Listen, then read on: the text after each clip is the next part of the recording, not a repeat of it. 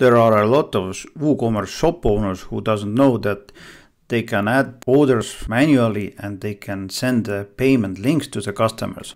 For example, here is an order, I added it manually, and here is a payment link. I can send it to my customer and he or she can pay it right with this link. Therefore, I'm going to show you in this video how to do that. Also, I'm going to show you how you can add the phone orders to your WooCommerce based site in a way that you can add the orders here, and those orders taken by phone are shown like this here. So if you're interested, then dive in. Now let's take a look how it can be done. So go to WooCommerce orders and click on add order.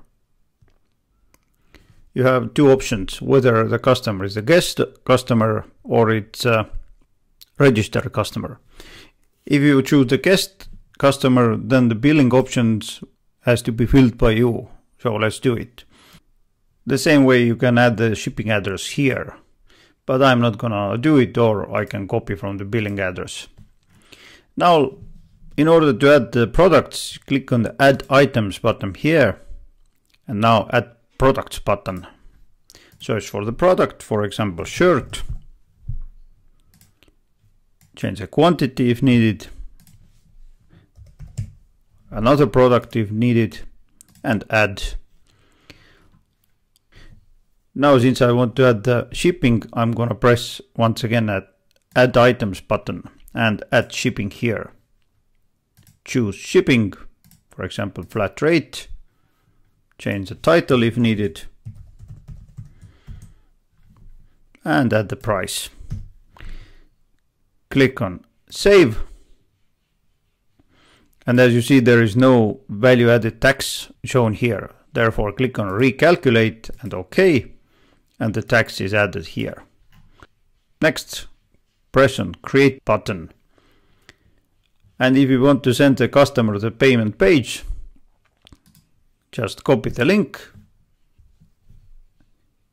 and send the link. If the customer opens it up, all the active payment methods are here and he or she can pay it.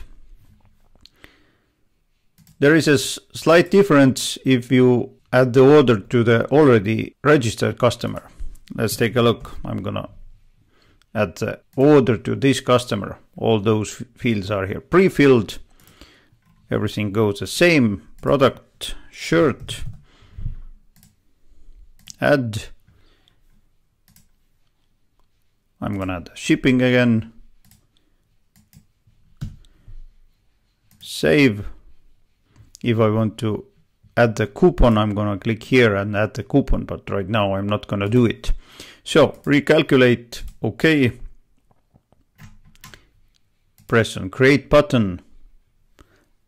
But now if I copy the link and send it to the customer, since the customer is registered, he or she has to log in like this. And now the payment is visible. So this was adding the orders in a manual way and sending the payment links. But maybe you need a bit different solution, because there are lots of phone orders you take every day. Therefore, let's find a solution for this one also. Go to plugins and add new. Now search for phone orders. This one here. Install and activate it, and if you do that, then under the WooCommerce and phone orders there is new menu. Let's start with settings. If you want to automatically update shipping taxes, activate this one here. If you don't want to send the order emails, activate this one. Under the layout, you can choose whether to show the date or time, or order status, or payment method. I have all those activated. Under the interface, there is nothing to configure except the collapse WordPress menu if you want. I don't want it. Therefore, I'm gonna take a look at the WooCommerce. I like the icon for phone orders in orders list. What it is this icon here, as you see, phone icon. This symbolizes that this order is taken by phone. Next on cart items, if you want to allow the fractional quantities, then activate this one. Scrollable cart contents and show column discount I have activated. I also like to show the detailed taxes, therefore this here is activated. Under the coupons there is nothing to configure. Under the shipping, since I want to allow the editing shipping cost, I have this option activated. Also, I want to allow to create the orders without shipping, and this here is activated. Now, let's add an order. I'm gonna find the product, for example, shirt again. It opens up here.